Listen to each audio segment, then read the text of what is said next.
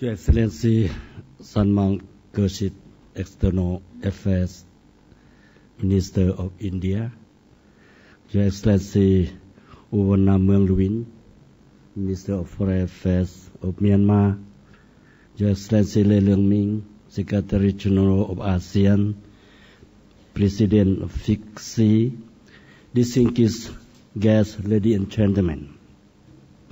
First of all, I would like to express my sincere thanks and appreciation to the host, India, for the warm welcome and hospitality extended to my delegation and myself, as well as for the excellent arrangement made for this significant event.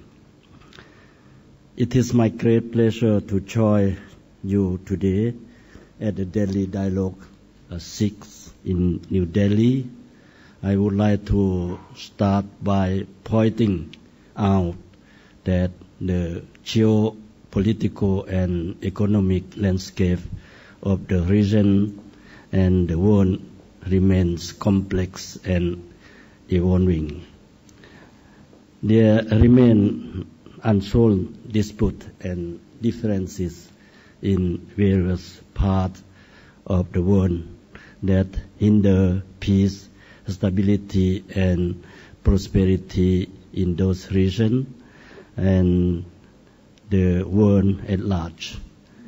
At the same time, however, it is important to note that the growing cooperation between and among countries to maintain and further promote peace, stability, and development.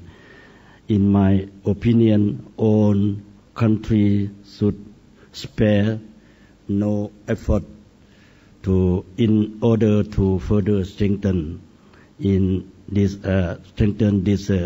prevailing trend and ensure that competition and cooperation which usually come together bring about win-win results. The Asia-Pacific region today, with its rapid and sustained economic growth, is playing an even more important role than ever as a growth engine of the global community. Within the Asia-Pacific region, economic grouping and processes of regional integration have been vibrant and taking various forms at the sub-regional, regional and international levels, all of which have laid a solid foundation for countries in this region to expand and enhance economic cooperation, especially toward trade liberalizations. Likewise, ASEAN is now trying to expedite the ASEAN community building process. Particularly the ASEAN Economic Community building by 2015, which will demonstrate fruitful cooperation within ASEAN, thus contributing as a driving force of Asia in forming new global partnerships.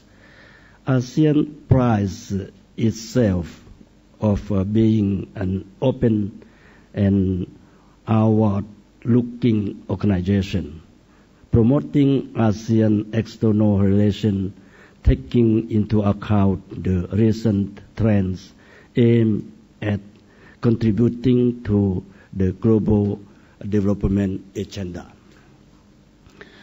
An ASEAN community driven by shared principle of recognition of diverse political systems and respect for the different cultural and particularity of each member state. It's united under one community that provides an opportunity to learn from each other, to care and to share one another. This is one of the special features of being a group of nations in the global community. I very much hope that the global community will support ASEAN in this direction. Mr. Chairman, distinguished guests, ladies and gentlemen, India has been a very important dialogue partner of ASEAN. The leaders of ASEAN and India adopted a vision statement in 2012 in New Delhi at the commemorative summit marking for 2 decades of dialogue relation and elevated the ASEAN-India relationship to the level of a strategic partnership. The vision statement building on an already robust relationship charts the future of ASEAN-India cooperation towards peace and shared prosperity.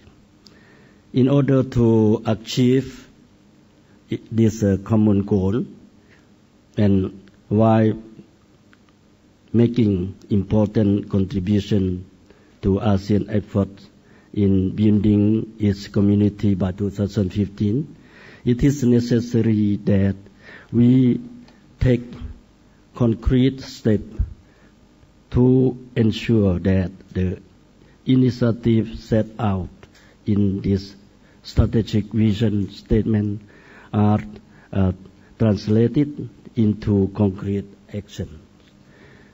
In this connection, Delhi Dialogue as a track 1.5 channel, bringing together various stakeholders to deliberate on way and means to intensify ASEAN-India cooperation, has an important role to play in putting forward practical recommendation for achieving these objectives.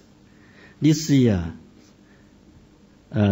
team realizing the India-ASEAN vision for partnership and prosperity is therefore very relevant to what ASEAN and India aspire to accomplish.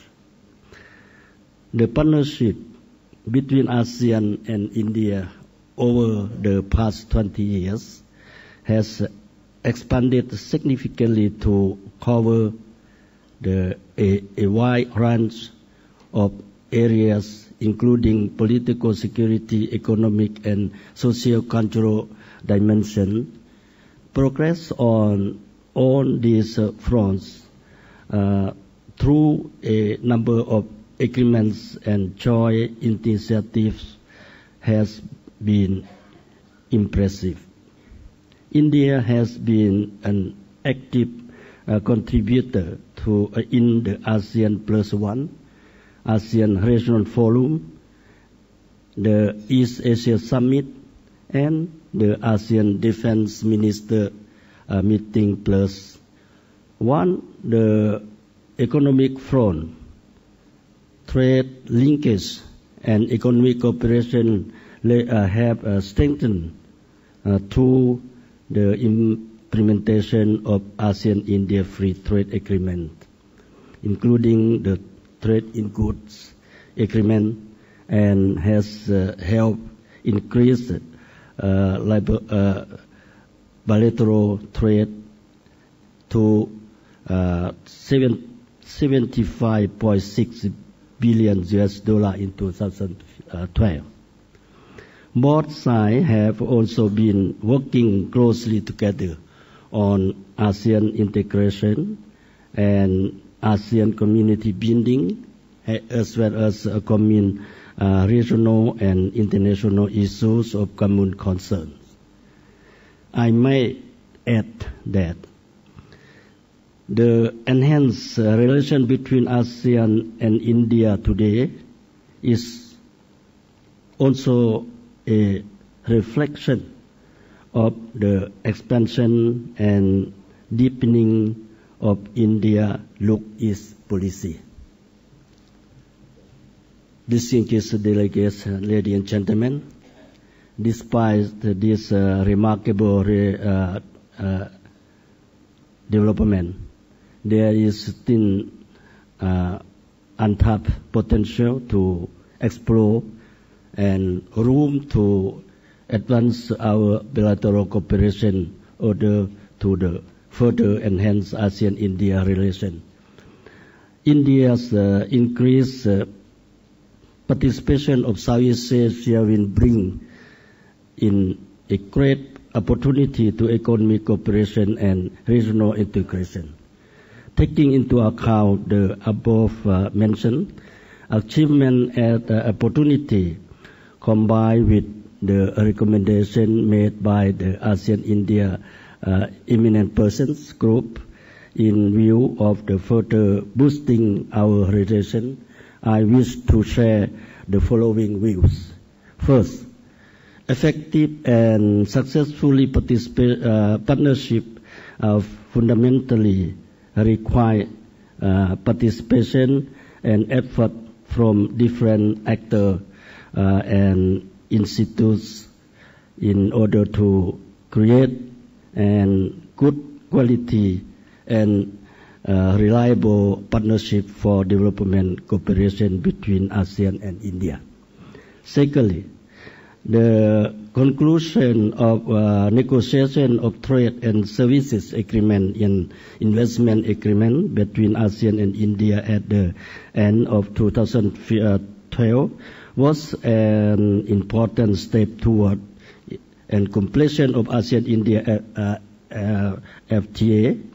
The earlier signing by economic minister and entry into force of the agreement will help ensure that the two-way trade large target of US 10 billion US dollar set by our leaders at the 10th ASEAN-India Summit in Phnom Penh 2012 can be realized,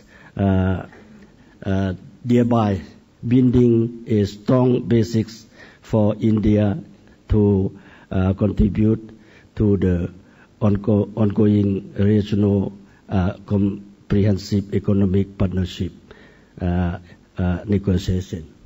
Thirdly, I would like to emphasize the desire and a strong will of both ASEAN and India in searching for the more efficient infrastructure linking that will facilitate and promote further trade and investment between our two regions in the year to come. We should further strengthen our cooperation in connectivity, particularly infrastructure development such as India, Myanmar, Laos, Vietnam, Cambodia road connection, as well as India, Myanmar, Thailand highway connecting Laos and Cambodia. Therefore, I strongly hope that India will continue to render support, not only sharing India's best expertise and technology transfer, but also funding contribution. Excellency, as Lao-India bilateral relation.